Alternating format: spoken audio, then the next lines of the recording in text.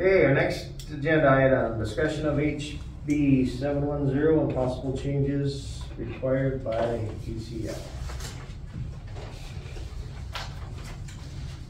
Do you wanna give us, take it away. Yeah. This is a lot of fun around the state, right? Yeah. Because nobody really knows what they're talking about, Right. So, understand that when it comes to law and laws being issued out, if it's a new law or new entries, like we're talking about the library protection area, until somebody has been sued and the courts interpret what they're actually talking about. Right. We're not sure. Now, I have sat in on parts of Nampa cities and Boise cities meetings when they're going through it. And it seems like people are trying to run to the US Supreme Court and get definitions and put it to our definitions and come up with where they're gonna go from there.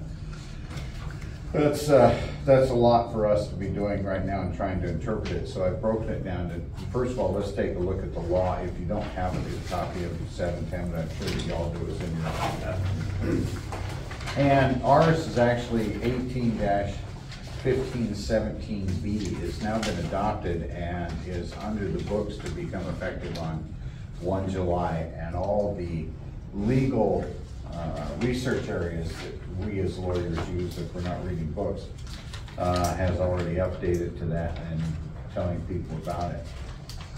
And that's the library section, which actually incorporates what you're looking at as the Library Protection Act.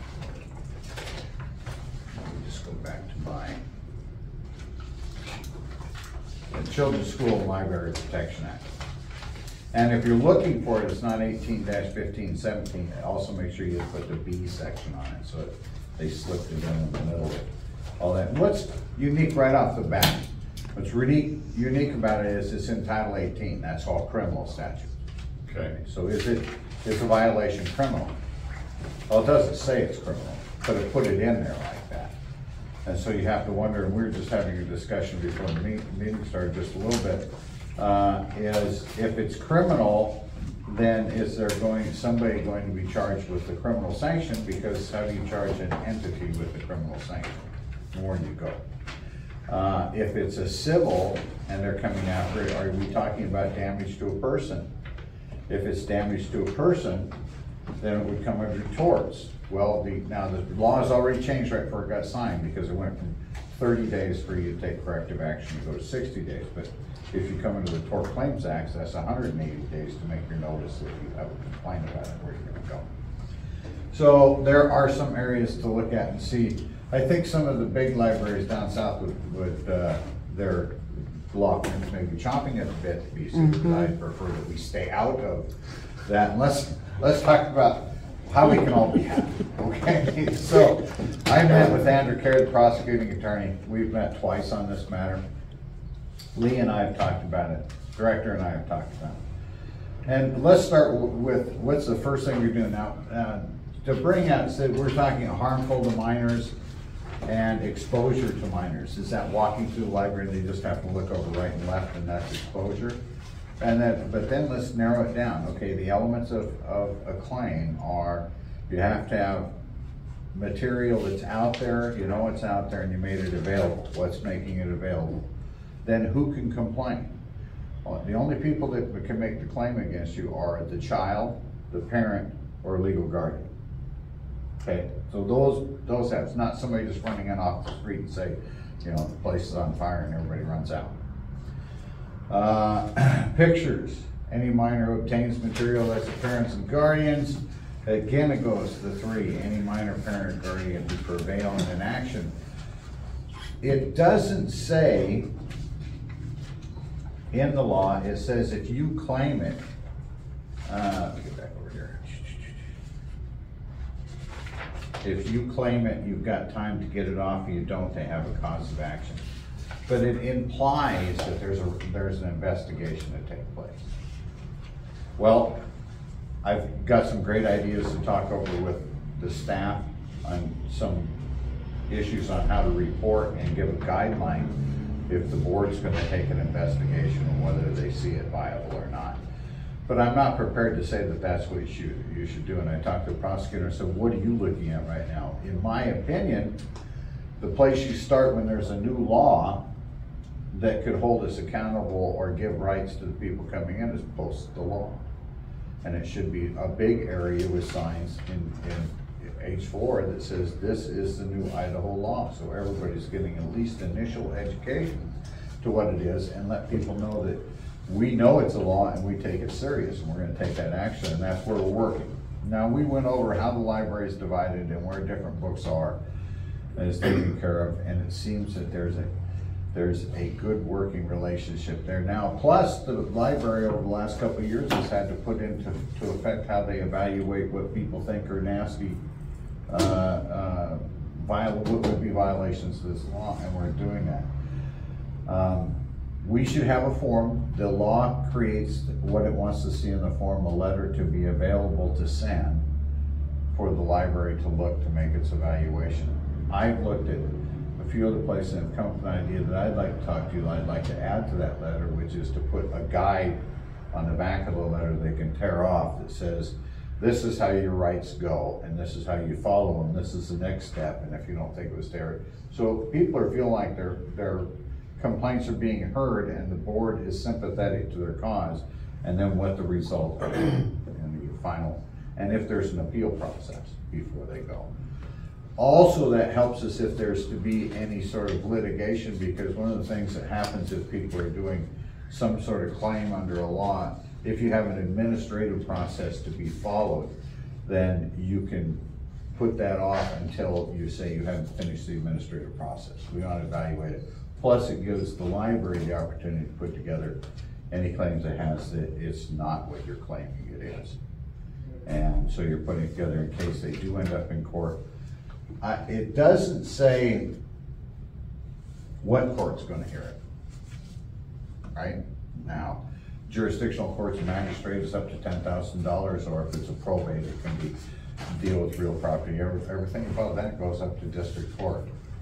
I guarantee you that if it's going to any of the courts at this point, no. And of course, you don't know who's going to be coming in and if it's even going to be a matter to us, because since this library was proactive in the last couple of years to get a new policy, I believe so far it's working pretty good, and I haven't heard any complaints about people saying you guys you're not doing your job. That's what we want to start. So Anna Kay and I are believing if we start with signage and get it out there, let's see how everybody takes to it and where this law is going to lead us. But until we have some case law that comes out, no, we don't know what the defenses are going to be. Now, there are affirmative defenses, and that's important because it's making it sound like it's a civil matter. Affirmative defenses is where if somebody lied to you, they said they're over the age, they use some false ID, some types of ID that can't be used, or a false driver's license, draft card, birth certificate. I think if our staff should be advised that if somebody's trying to give ID to get a bad book, it should be a picture ID, which is basically what you're trying to do, so they're not walking somebody else's in there. The other affirmative defense is if somebody comes up and says, I'm this minor's child, legal guardian or parent, and I'm giving them permission. And if you take that, then it's an affirmative defense that you were trying to do your job to control it, and it got out. Now, but then you have the question of, let's say a parent is in the library, the kids grab one off of the shelf, they go over to sit in the chair where their other siblings are, and they're showing it to how many people you're going to have playing. You see something wrong there. Those are things that need to be discussed, and where we're going to go, because right now it's kind of open-ended. We have a start where we're going to go with that. I think we need for the letter, they can make a claim. I've got some additions, Lee, that I'd like to go over with you on. So no real action for the board right now. We have another month to look at it and then come up with a document. The key is that everybody understands that both the library staff, the board, and the people that are coming into the library understand where they are and what their rights are when they come in. Now, a couple of libraries down south have said we are only going to entertain those rights for people that have library cards. I don't see that in the statute. I see this saying, do we limit people who can come into our library by library cards? Right, and so how would the argument's gonna be, wait a minute, how can we protect them, the rest of them that come in, it's a public library. So I think you're gonna see probably some challenges down south. It says it's a public library for viewing, you know, but you have to have the card or the application to check out. Right, and then it also gives a defense to the library if you have the signs up that say, and we label the areas where people are, and you have the signage up that says, here's the law, then you would also have another defense that you could bring up to say, you saw the signs, why are you letting your kids back there in the first place?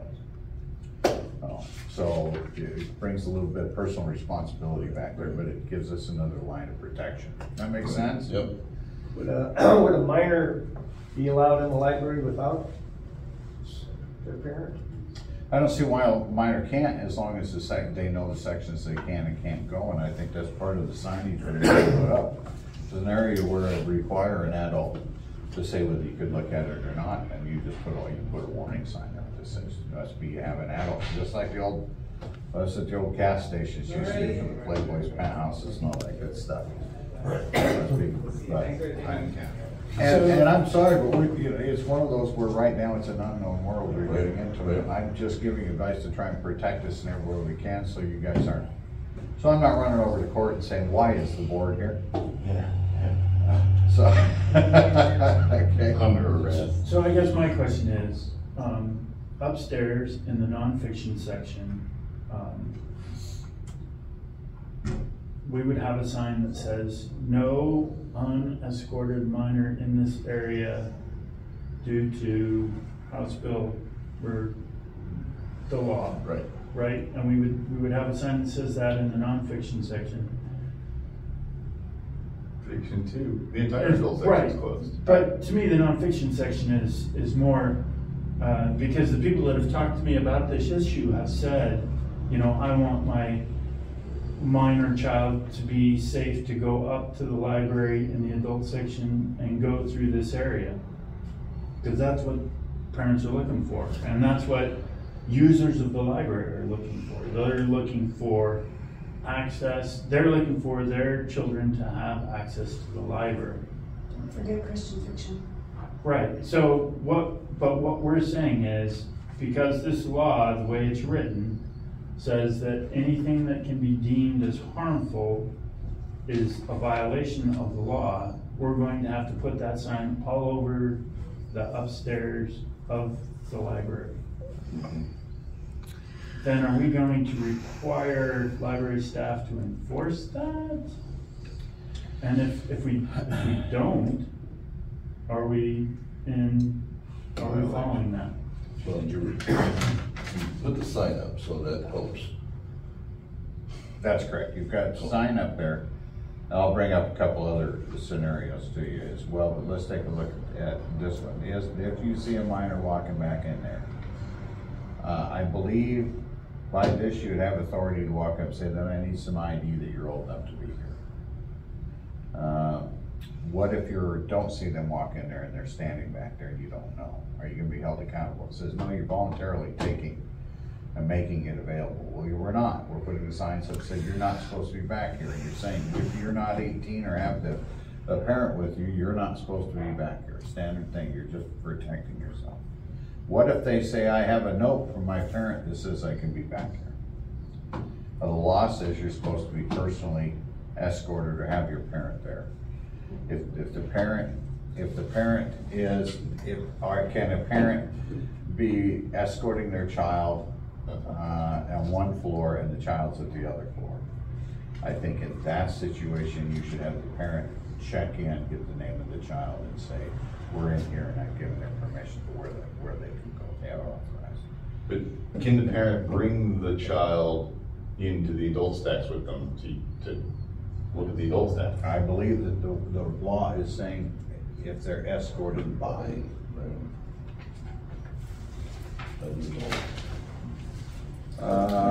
Is accompanied at the time of the act by his parent or legal guardian. So they have to be with him.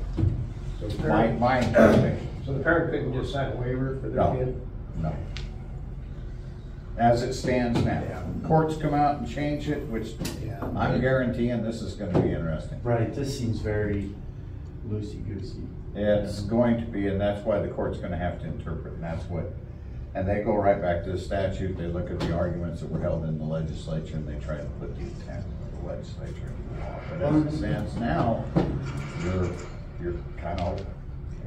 But I'm hoping, and the prosecutor is in agreement, we start where we're going, and she believes that that's the appropriate start for us. Okay. Questions? Because there's gonna be lots. Yes, I mean, so this is, I don't know if you saw my consideration sheet that I wrote up for it. In it, I said, the enforcement mechanism is a $250 reward for individuals who bring a successful lawsuit against an offending institution, as well as civil damages. No criminal penalties are attached to offenders beyond what is already in Idaho law. Right. Is that true? Yeah. Okay. And keep in mind, people say $250, but you get the other part, plus additional civil damage. Plus damage. Right. So they said, well, my son's having to go to counseling for the next 6 months to get over with. But it does give us a little narrowing down, looking at the 3 types of people that can claim a minor, parent, and a legal guardian. And then our reconsideration policy seems to hit the button. We need to add the text of the Children's School and Library Protection Act to that.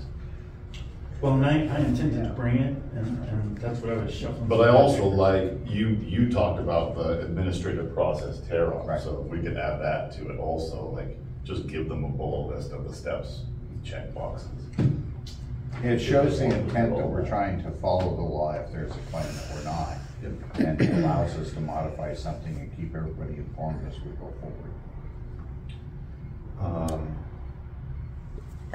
Didn't you also say only patrons can do reconsideration? So does that part have to be changed? But In our policy, I think, didn't we add that only patrons can do the reconsideration?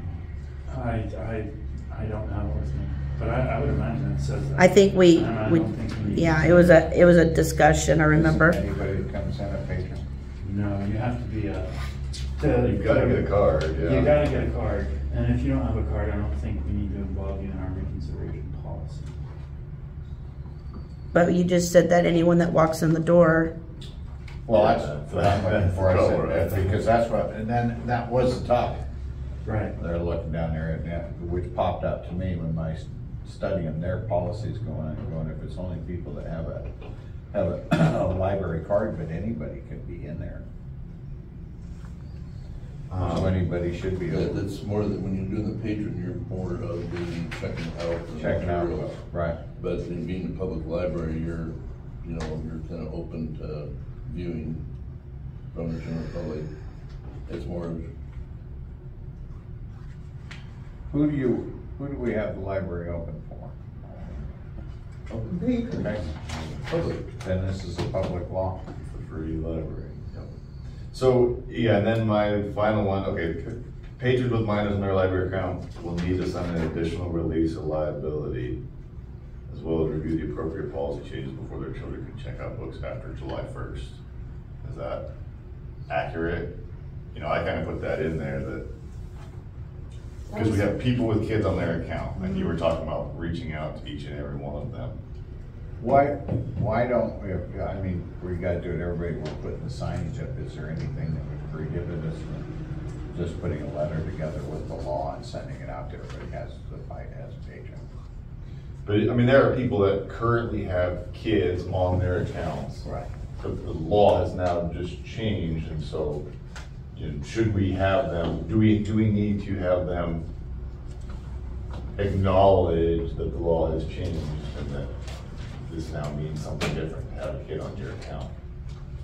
Because a kid on your account can only check out kids' books now, No, right? that's not true. They can't even check out. If you put your child on your account, you are essentially saying that I give permission for my child to check out anything in this library. But, And that's how we've always done it. yeah, but now your child does not have permission to check out any adult book.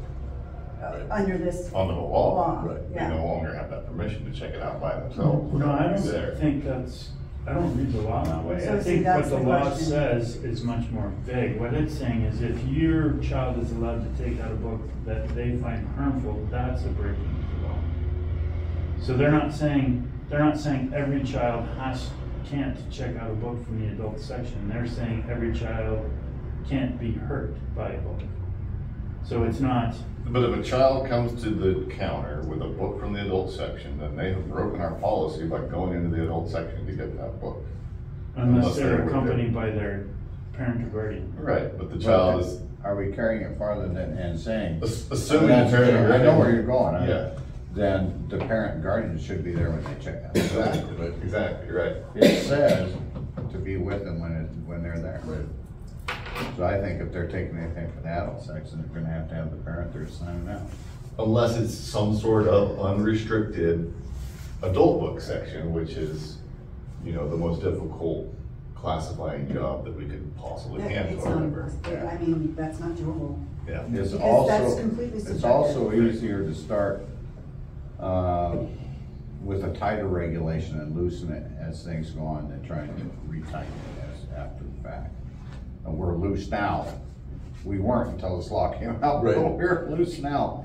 And I think that what we're gonna do is, if it says the parent has to be with you, and I believe we Yep. quoted it a couple times, then it should be for the checking out too. Well, that may need to get the. So that's the biggest job of everything that I see. What's that? So You get the public informed on top of that. Right. So, I mean, we have to let everybody with tilt code on their account know that this is now changed, that your kid Yes. cannot. I agree. right, right. So the thing And I if they complain, call their legislature. Well, and that's why, you know, maybe we have to have them sign an additional form that says, I understand and agree that this is now a policy. I don't know. I don't know. I'm piling things on you, Lynn, here. I Well, I'm don't just- know. I don't know if you can go that way because Yeah. it's a public law. They're responsible for knowing the law. Well, you can't sign a letter that lets your kid go buy beer, and you can't sign a letter but I guess the thing I would like to say is from the Idaho Commission for the Library, they say, and their little blurb about this is, first remember that libraries and school districts have lost cases where they have removed or restricted materials violating the First Amendment rights of minors and adults. So there's a lot more case law saying that we are being too restrictive than there is that we are being not restrictive. And that's why I said that you can interpret it one way, but we need the law, we need the courts to look at this law. And we don't wanna be in the front of it, Right. unless you guys are really willing to pay a whole bunch of money to go to court. Let's let the big dogs down there and fight this out, because we're following the law. Your retainer's not gonna cover that case? I have been looking to retire. Give me one case and you're One done. big case, you got that one big So- case. Swan song. I've been saying since day one, the publishers need to start putting ratings on the books. Well, but that would be a different thing for the legislature. But it would relieve some stress from you It guys. does, it puts the library in a tough, and that's why I'm saying we have to start strict, because we don't want them bringing everybody into court, saying, I'm Well- gonna make an example out of you guys. Or somebody just overly zealous, and that's why I said, when it comes to patrons on who can check out, you can have people just come in and say, you hurt my child. We don't wanna be in that position. That's that other bill that they're looking at trying to do, you know, so it's like, yeah, I understand that. So that's my broad brush right now. I'm gonna talk to Lee later on about, and we'll get back to the board with what we recommend adding to the letter, but, Well, and we'll look at the reconsideration policy. yeah, and I do wanna do that now, and at the same time, what we put out should be clearly put forward on your policy page. Okay, we have a, reconsideration, but I think there should be a section saying, if you have a complaint or a book or something, these are what you wanna read. So that we can get, we're showing everybody, we want you to know the law, so none of us are gonna get in trouble for it. I mean, I'm trying to put together a press release so Right. that we can get ahead I of agree. the next meeting so that people can be aware of what's. But I also want you to know that the prosecutor and I are on the same page for this. So, because the biggest step is information. Just get it out. So this would be one of the biggest Yeah, things, I'll go ahead and get clean this up what we got here. areas. you know, on the. Right. Posted on the I'll get it. library, on the library bulletin board or upstairs or. I would put one on each floor for the books, just so you're covering that people know the law when they go there, because they may not, if they see the kids run upstairs, they don't know what's going on. So we want it out, we want people to know. Well, not have to be on the end of the stack space now, the front desk. Put it right on the Or- put it on the front door too. Yeah, put it on the front door, you put it on the counter. You And if hand somebody out. goes over and they have an objection, your clerks up front can just look up and say, there's the law, you can read it. I'm not a lawyer, I can't tell you what it is, but it's there, we put it out. Right, here's his address. Yeah, they want the attorney general now. You need to have all the Till senators and all that, 70. that basically have to get the phone calls for all that. Yeah. But the good news is that like they're still battling in a lot of the libraries, the bigger ones, the ones that are allowing a lot of these books. And I think you guys have done some huge improvements over the last, 6 months. So I don't really foresee a lot of problems. It's just extra measures Listening taken. to the big law firms down there advising the big cities down there, they're preparing for it. Yeah. And I think, and I was looking at the Southern Idaho, Boise now, and they're just, they're looking forward to this. And that's my input, and I'll have more as we go along. Good, but But you gotta ask me back. Can I ask for clarification's sake? So essentially what you're saying is that we are no longer allowed to check out to anybody under the age of 18, that a release or a waiver from a parent would not really stand up? Or are we saying we are only allowed to check out kids' books to kids who have their approval on there? So essentially you're talking about making the librarians police.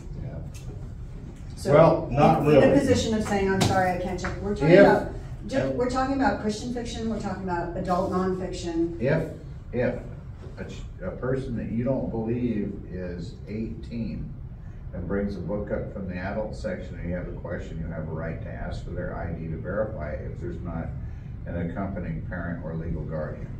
That's your affirmative defense. That was what protects you. Just like in the store if you're buying alcohol. Yeah. Unless when I was growing up. But that was a whole different thing. But the alcohol is out in the broad open, and I don't see the stores stressing out over it. They don't, except for, but they'll have inspectors, and let's get something clear. If the state puts a law like this together, they're gonna task somebody to come around and inspect. Maybe not right away, but they will task it, just like alcohol. each librarian, whether they're willing to take the risk of checking out. So I have a question, and I don't know if you can answer. Yeah. So, if somebody Yeah. files a suit or decides that the Boundary County Library has done this harm, who do they file that suit against? Will it be against the personal individual librarian? Will it be? This doesn't say. I believe they'll sue the library, go against the library, but remember, it's only 3 types of people that can do it, and you have 60 days to go through that administrative process so they can get there. So it does put some speed bumps up there to keep them and make it restrictive to do it. And the question is, like I said, do they go to the police and claim the police to come over and cite the library? That's criminal. Or do they go to and file their own case in magistrate court? We don't know. Or do they have a tort claims act? Don't they have to claim harm and then give it 60 days to move the book and then file? Yeah. See, no, that's if there is a harmful book in a non-restricted section. But you don't have to do any of the reconsideration stuff. If it's in it. If it's in the adult section, it's an adult book, we've all agreed that it's an adult book, and we've closed that to minors. Yeah. Boy, this is. By closing the adult section, Right. we take on the liability So basically, of we're talking about not checking out a single adult book out of that section that's closed to any minor whatsoever. That's the line there. I think you guys are stressing. I'm happy And if Adrian's happy, you guys are doing great. Lynn was one of the best people you hired, or well, you have promoted. She's done wonderful. Adrian is one of 10,000 people in Boundary County, and there are a whole bunch of different ways that people could make this a problem for us. And so we have to completely cover ourselves for every possibility for everyone. At least till the courts have a look at Right, it. you know, that's what I'm getting at, that's more. And so this- We find, we have Right. to sit there and do our due diligence. Exactly. And take that, you know. you have to Because take what that a judge is gonna do, they're gonna say, well, and it's the Supremes that are gonna give or the appellate are gonna give the interpretation. The local judges are gonna say, okay, well, it looks to me that they tried. They did everything according to the law they thought they had to do. We don't have the legislature giving us any opinion, and so it's gonna open the door for them to say, okay, let's let it go. It sounds to me like they're trying to follow the law. I mean, so the classification system currently is adult, young adult, and children's, right? Those are the only 3 classifications that you have when a book comes in. We have a recent adult. Which recent adult But is coming the question. in, like, with the recommendations, they have sort of a classification Yeah, already, totally, right? yeah. Are those the 3 classifications? Basically, yeah.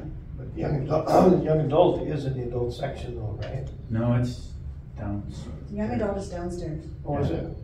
it's down there by the Oh. CNC, or the, Oh, we just moved some of the young So adult it's- upstairs, that's what it was. You know, the reconsideration is only for young adult and children classified books. Yes. Anything that comes into our library classified as adult, you now have to be 18 in order to check out. Right. You can check it out for your child cannot check out an adult book by themselves without you standing there. so every advanced. Which, by the reader- way, think about this, and the important part of them having to stand there and check it out for them if they want it, is if that's our policy, then it prevents somebody from taking a book home, giving it to their child, and taking it back in and say, you know, you can show me where I was here to sign it out. Yeah. Because they're gonna come in and I know everybody's an honest person. In fact, there are a few people that make up stories. And so, Which is why you're still employed. that's right. Oh, trust me, there's a lot of lawyer work coming up with this one. Yeah. And you have booklooks.org. 3 is questionable. There's some 3s I've left alone, but 4 and 5 probably should be moved to the adults. So when you're ordering, just check booklooks.org. They've done a good job. They really have. I think the 3s are questionable, but the 4s and the 5s are definite. Well, we have another month and a half. Yeah. Well, all right. Okay. That's good. That gives me a lot of good stuff for our press release thing here. I'll get that out pretty quick. I'll try and run this by you, this press release thing, before we send it to somebody else. Okay.